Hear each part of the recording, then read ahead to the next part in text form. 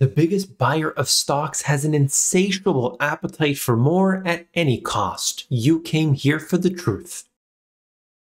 Today I've got a big video for you. Today we're going to look at what's happening in the stock market as well as the economy. The first thing I want to look at is the economic debt boom. Not an economic boom, but there's the debt in between. Very key to understand. The second thing is crunch time as it relates primarily to commodities, as well as number three, the biggest stock buyer. Who is it? Can you guess? Let's get into all of that and more.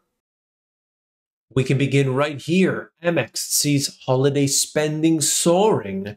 And this is something that you would suggest, well, the economy must be booming, right?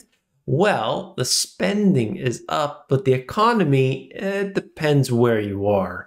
So I wanted to highlight that to begin this video because it's going to set the tone for the remainder here. Canadians embarked on a $193 billion mortgage binge. Now comes the reckoning. This is what I've talked about many times before, and there are some out there who refuse to acknowledge it. Low quality mortgages now make up a quarter of all mortgages. Do you see that? Do you see what's happening here? It is not like 2007. No, it is different in its own way. But we have to understand that it's not stable as they suggest it is. I've talked to you about how if you are only making $100,000 a year, if you're living in San Francisco, you're going to have trouble. Well, apparently making $300,000 in San Francisco can still mean you are living paycheck to paycheck. And of course, you can read the article out of the San Francisco Gate, but what I wanted to highlight here is that it doesn't matter what somebody makes, the average person, the average household.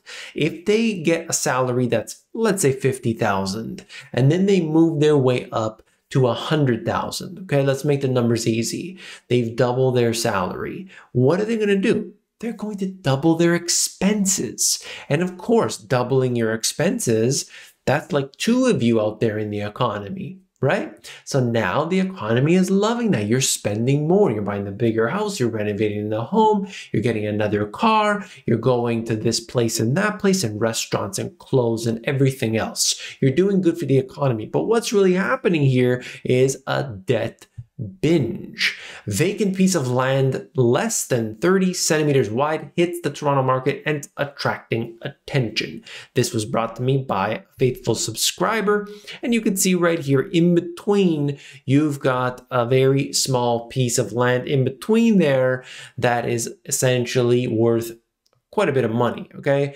It's at this time, we'll see what happens. You know, it just shows you right here, this little tiny blue sliver in there is, I believe it's going for $50,000 at the last time I checked. But the point here is that things are getting wacky.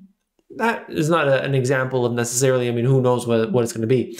But there are some seriously thin homes that are going for astronomical prices. But the point is there's speculation, lots of it. Now, Jeffrey Gundlach, the bond king, sees rough waters for market as the Fed pursues taper.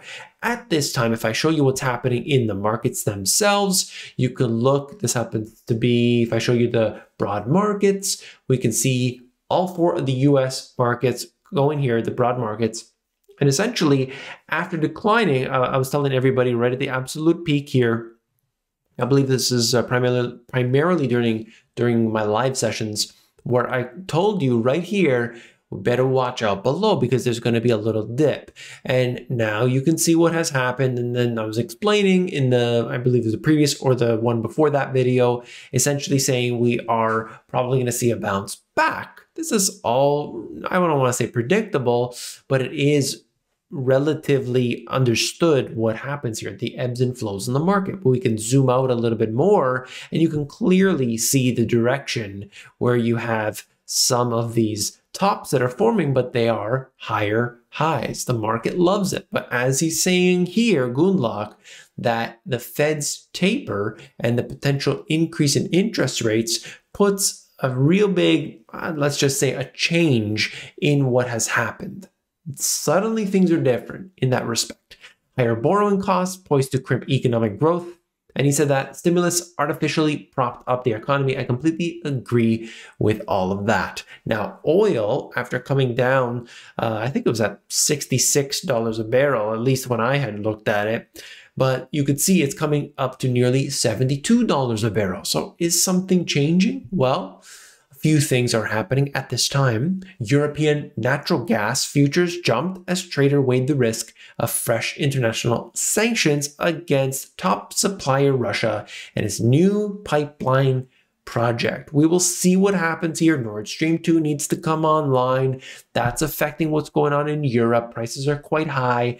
And, as you can see in this chart right here, the prices were coming down. It was a great thing to see this. Okay, finally, people are getting a breather. And then it reverses in an instant. So we're going to see, I'm going to follow for you. I'll let you know the progress. Now, there have been 3 extremely important monetary events over the last little while. And you look at this from 1913, the Federal Reserve. You got 1944 and into 45 with the creation of Bretton Woods, the IMF, the World Bank, and so on, sort of all lumped together. And then 1971, of course, being very significant, Nixon pulling the US, by extension, the whole world, off of any semblance of real money, of gold. And here we have today. But you can look at the real Fed funds rate since 1971, showing us the effective rate.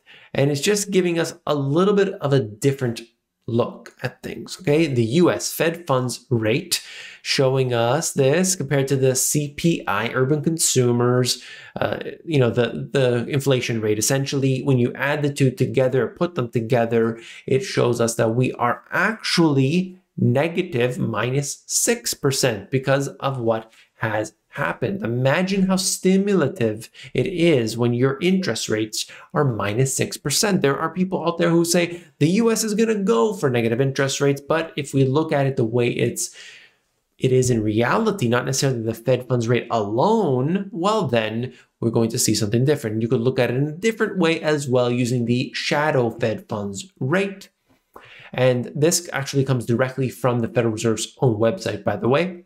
But Double Line, which is Jeffrey Gundlach's company, just posted the chart, -8%. So what is this? What is this calculation? Well, essentially, it's just factoring in if there wasn't money printing and it was all like interest rate based, well, what would the rate be? And essentially at -8%. So this right now is, historically, we've never seen anything like this before. This is the easiest money ever in history. And so, should you buy the dip? Now, you waited this long into the video, and I want to thank you for that. Right now, I'm going to talk about buying the dip. I'm going to talk about what it looks like. I'm going to show you who the biggest buyer is, but you had to wait until this point in the video, and we're going to slam through this real quick. Goldman Sachs had bad news for investors rushing to buy the dip. The Goldman Sachs risk appetite indicator below 0 may have further to fall. Deutsche Bank sees turnaround in the next 3 to 4 weeks. What we are seeing right here at this time in the markets is very crucial because we're coming into the end of the year, and that's the Santa Claus rally. But there are a lot of headwinds. I think what's happening right now, the worry of contagion, let's say, has diminished somewhat. That might be a little rough waters, but the more important thing is the Federal Reserve and their taper. I just want to show you statistically what you can see here. I mean, the market is looking rather bullish overall, at least for this short period. We'll see what happens. That doesn't mean it's going to go up. That just means it's bullish. It means it looks, based on the indicators, we went way oversold right here as of, let's say, December 1st, December 2nd timeframe on all of the markets. And as a result, you look at it, it's simply a matter of time before that market comes back up. And as you can see, that's exactly what happened in the following days, went up higher. What kind of stocks went up higher? Well, you could see unprofitable tech names, ARK, Momentum Long Index, SPAC Index, and Bitcoin as well. All the risk taking. But who's the biggest buyer? Thank you for staying in. You can look at Goldman Sachs. It is, without a doubt, the stock buybacks. That's right. Who's the biggest buyer of, well, I don't want to name names because I haven't checked into each stock, but of Apple, of Goldman Sachs, of, Amazon. It's the stock themselves. It's the company themselves buying in at a record. A record. We will see what happens by the end of the year, but give or take, we are going to be at a record high. Look at it. Weekly net buying or selling by client type, corporates. That's the corporations. The corporations buying like we have never seen before. Excessive to this degree, and that, we may say that this should be illegal, or it's terrible, it's good, it's bad, it's great, it's whatever. What it does to the market is it pushes it up. You can look at the index. They separate the index. Those who are doing the buybacks, those who are not doing the buybacks, the companies doing the buybacks have performed better. And so that's just the way it is. And I just want to let you know what's happening. Corporates were the biggest net buyers. You could look at that specifically from the 29th of November until the 3rd of December, just showing you very clearly. And over the 4-week average as well. So this has been going on. It's not just today or this week or, for the last year. Since 2009, this has been the case. The problem here that we run into is that liquidity is falling because the hedge funds, they're selling off. And I don't know if I pull this up here. Yeah, you could look at that. Hedge funds are not doing well. This is just showing you the returns, the red line, down a dismal return this year for hedge funds. People think that hedge funds have all this money. Well, maybe they have money to spend, but they don't necessarily do well. And most of them are unable to perform well and actually close down. Retail favorites, though we have seen a bounce back in the last couple of days, retail favorites have actually declined considerably over basically November into December. And the same thing going on with the hedge fund index, okay?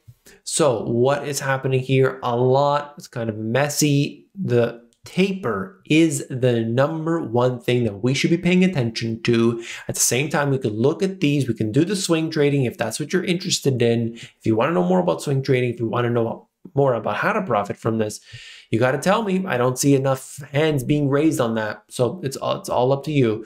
But that's it. If you support this channel and the message, well, then all you got to do is hit that thumbs up button. Okay. It lets me know that you support the work, you support the information, and you appreciate this. Simply click that. It's right down below. And if you haven't seen this video yet, you definitely want to check it out. So just click it and I'll see you there.